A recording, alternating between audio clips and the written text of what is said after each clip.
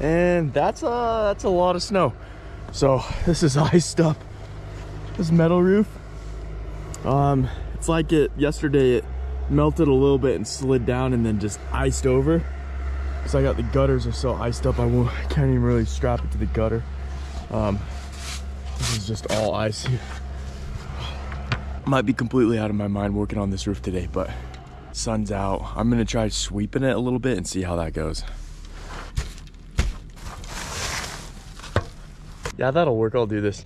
I'm gonna get up here. A bit on safety. I always recommend being secured with fall protection when you're on your roof, and even more so, always strap off your ladder. I will not get on a ladder unless it's strapped off. I don't want to be like a bad example to people about like, hey, I saw this solar guy, he totally did this, and then you get hurt doing it. Don't do anything you're not comfortable with. If you got a pit in your stomach about it or something, don't do it. And like always try to be safe. Fall protection, strapping your ladder off, all that kind of stuff. Well, I've been on the roof. Sam's been over here working on the wall. All right, so today we're putting in 3 inverters, 5 batteries, and we also got a transfer switch. We're putting in a bunch of gutters over here. As you can see outside, the gutters meet up with the 2-inch outside. Right now we're gonna unbox the rest of these batteries and get them all set up. We'll set you guys up on a time lapse and kind of let you guys see what we're doing. So in this time-lapse video, Sam and I are setting up 5 of these LG batteries. This is the 16H Prime from LG, and before you start complaining, I know a lot of people don't like SolarEdge and a lot of people don't like LG, but I do. I think they make a really slick product. You basically have a bottom mount, you have 2 battery packs, you have the top portion, and you have a handful of screws, and then you can DC couple these LG batteries to these SolarEdge inverters. So when you're looking at it, it's really an easy, simple setup, and you have 80 kilowatt hours of storage, and then you have the slick SolarEdge system with the power optimizers and everything like that. I think this product is really good and it goes together pretty smoothly. So if you need to give it a second chance, give it a second chance. But this is one of my preferred battery solutions for grid-tied hybrid systems that are out right now. Well, that's it for today. We had to run to the supply shop, get a bunch of parts and different things, but basically got the 5 batteries set up, ready for conduit runs, ready for wiring and all that. So we're gonna do the last bit of chaseways we need to for running 1-inch and then some conduit bodies on the side of these batteries. It's not too crazy. Kind of look close together, but I kind of like the look as well. So that's done. Didn't end up getting any panels up on the roof. It was just sun came out, water melted a little bit of the ice that I'd shoveled down, and then it got cold and it just froze. And it's just slick up there. So tomorrow I'm going to be setting up the ladder and setting up those panels. It's like 9 o'clock at night. It's freezing cold out here, but before I go to work tomorrow, I got some ribbon. I got a wreath, and I got some light up candy canes, and I wanted to decorate the truck, make it look like some kind of like Christmas tree present thing, have like the candy canes all lit up and stuff when I roll up to work tomorrow. But the cool thing about this is I'm going to be rigging it to the off-grid system so that the wreaths are lit up. Might not be able to have time to do it tonight. We're going to rig that to the off-grid system, so I'm driving the wreaths lit up, the candy canes. Candy canes are red. Plan on putting them like on the tailgate. It's going to be cool. Just thinking right there.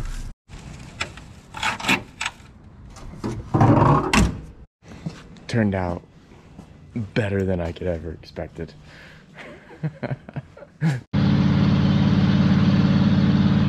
Christmas lights and candy canes are riding good. The bows look like they're getting torn to shreds. I'm just looking at the rear view mirror. But I kind of wanted it to look like a little bit thrashed. It's just a little funnier factor to it. But got all that done. I'm headed Tuesday morning, headed to the job site.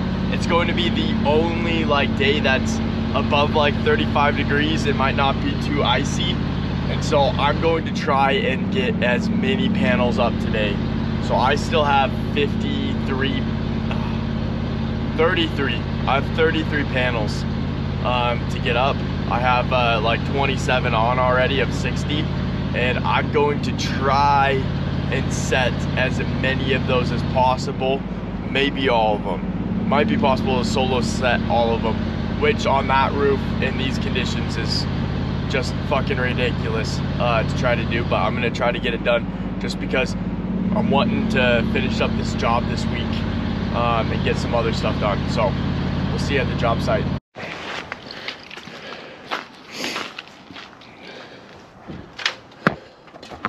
Dude, just cleared the snow off and it's still a little icy. Sun's coming out. Gonna melt everything off. But I'm gonna use a good old soda trick.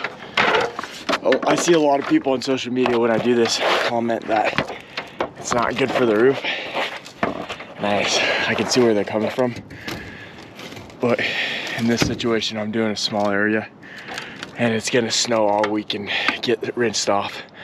But yeah, I can see in dry areas, if you just leave it on, it stays on there forever. Damn, that's sick. Alpine's a cool area. I don't know if you can see that, but a hot air balloon is so cool. Okay, all right, let's do this.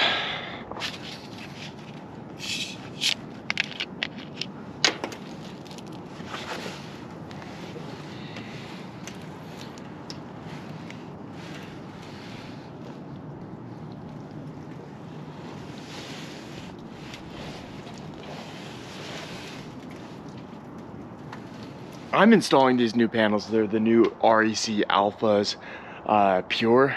They're like 420 watts and they're pretty sick. So what I like about them is I think they eliminated lead and cadmium and boron, I think. Just all the harmful chemicals during the doping process of the cells to make their product more recyclable. But they also have I guess what do people have called it, like a heterogenial cell. Essentially the solar panel has a lower temperature coefficient, so it performs better in high temperatures, which is going to be really good for this roof. How hot that metal roof is going to get, this will produce more electricity. I can go over the specs a little bit more, but I'm going to go ahead and unbox this pallet and show you these panels. So the first thing that's interesting about these solar panels is the leads are coming up right here, which is actually, it was good and bad. So I'm able to basically cut this one and then run it up on the frame right here. And then I have the optimizers on the rail positioned right here. So I can feed them both into it and it's kind of going in good. The negative things about it is I'm using hidden end clamps, and those end clamps will actually hit this junction box and hit these crossbars. So if you're doing something crazy like triple rail or you're using hidden end clamps, you got to be very careful about the positioning of your rails because you might hit these. And then the other option would be to flip the first panel the other direction and move the MLPE over, if you follow what I'm saying, but you still run into issues with the supports. The other thing I don't like these thin frame panels because I feel like when you're coiling up MC4s and stuff and there's an MLP right here, it's too much stuff right here and it puts back pressure on the glass, which I've actually seen, not these panels, but I've seen some panels pop when you tighten them down. The glass will actually shatter because there's so much pressure behind the glass, which you might just need to manage your wires different. But one thing that I don't love about them, but other than that, like on paper, these panels are sick. They're like 68 inches tall, only like 44 inches wide. A really good overall product. So let's get some of these on the roof. Oh yeah, and they look nice. See the bus bar at the top, a lot of dead space right there in the bus bar. These panels look clean. Stack's getting smaller. This is panel number 15, so I'm halfway done on this roof. I'm 75% done on the solar panels. I'm gonna take this last panel up. I'm beat, and just do this last one and then check out what Sam's got going on with the wiring in the garage. Last panel for the day.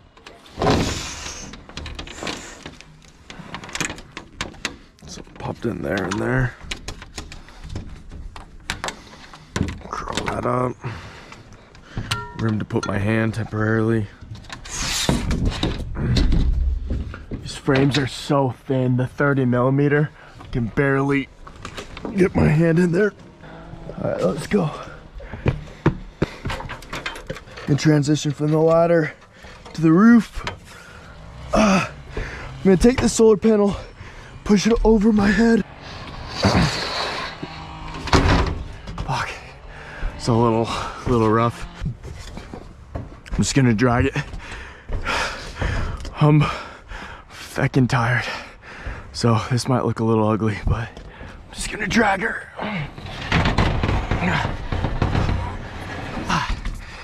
All right, let's slide it down. Okay. All right, let's plug this in. Loop it through there.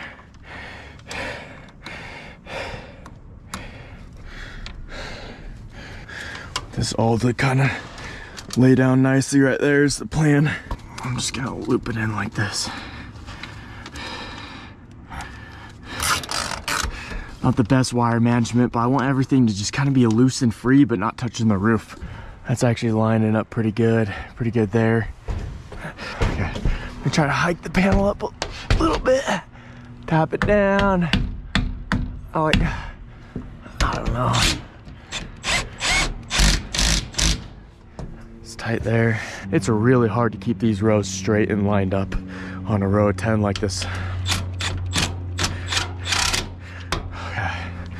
Get that one temporarily tightened down. It's the sketchy part. Try to position my foot right there and reach. I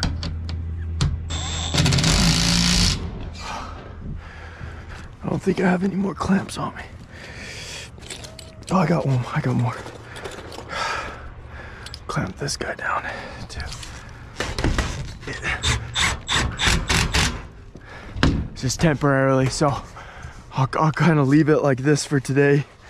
And then the plan is I'll finish wiring up the home runs to the junction box, pull wire to both sides, and then run this whole row all 10, cut flush, then add the 3 more on here, cut it flush, and then add those 2 last, and then make sure that all those are tight. But I'll probably need to harness up and over. It's gonna be a shit show, but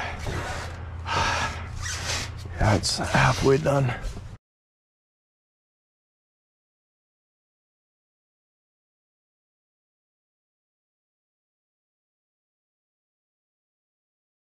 Wednesday morning, I got 15 more panels on the east side.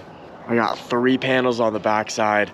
I'm going to be running a little bit of conduit and pulling wire from the roof over to the 3 inverters. So essentially I have 6 rows of 10.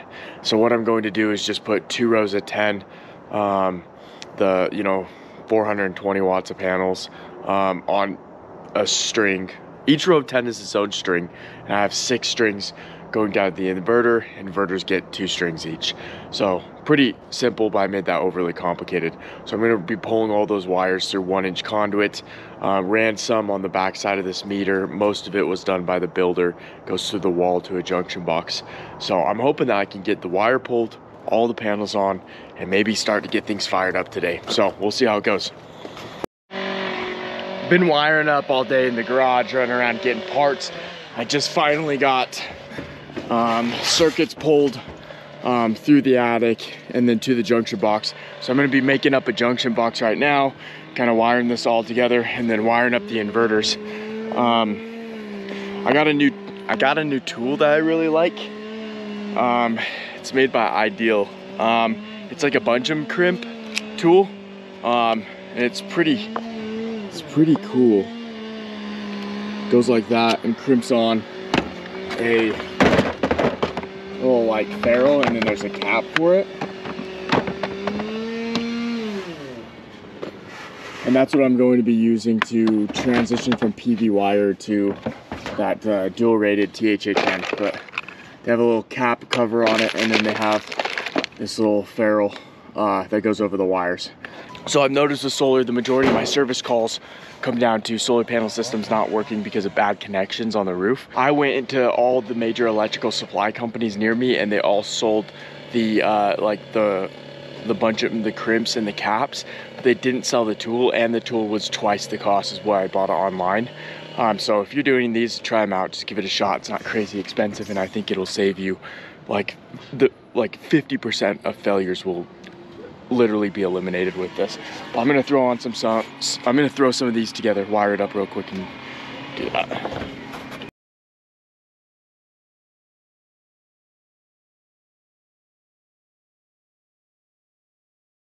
So it's Thursday. It's been a rough week. It's been below freezing every day. It's been real snowy and foggy and just frosty and slick and everything, and it's been pushing back this project, kind of making it take twice as long, but I'm just gonna work harder. We're gonna try to work smarter and just try to get it done regardless of what's going on. So climbing up the ladder with a few of the last solar panels on this east side. There's an east and a west face to the solar install, and then 6 rows of 10. But the GoPro does something called horizon leveling, where it tries to make the ground look flat and even. And this gives you an angle of just how ridiculous this roof is, being a 12-12 metal roof. Got a couple panels left. It's getting late. Gonna head out for the day.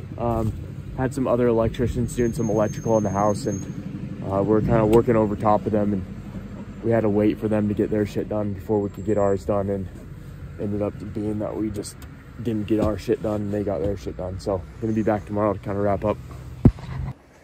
Went and did the tie-in today at the main panel, and then turned on the system and got it all up and running.